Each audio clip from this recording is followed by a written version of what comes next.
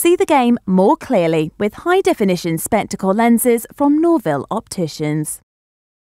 Hello, congratulations, a good win for the boys, laid off by a strong platform in the pack.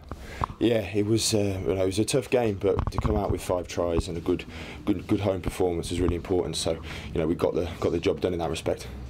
Probably wasn't a case of taking the foot off the gas in that second half, but Oyonnax played a lot of good rugby and the boys had to work really hard in defence. Yeah, we probably came in at half time and we weren't happy with how we defended because Oyonnax had a crack at us in the first half. We've been a bit loose around there, but we definitely defended. We defended for our line very well, and admittedly we didn't really want to have to defend for as much as that, but we did that well, and we're really pleased to stop them scoring there. It's always nice to be in that position when you've got the bonus point in the bag at half time, though.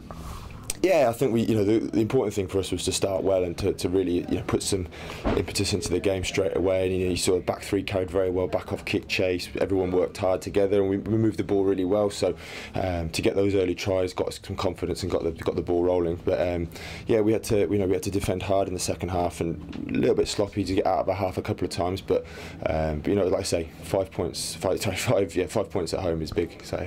It was a tough game that the Oyonnax pack sort of came at us, as they did over in Oyonnax in October.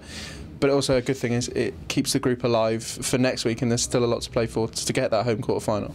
Yeah, definitely. The Oyonnax pack worked very hard when we were over there, and we knew they were going to do the same when they came over here. And they defended the line out very, very well. They picked some very agile back 5 players, and so we had to adjust a little bit with how we planned in the week.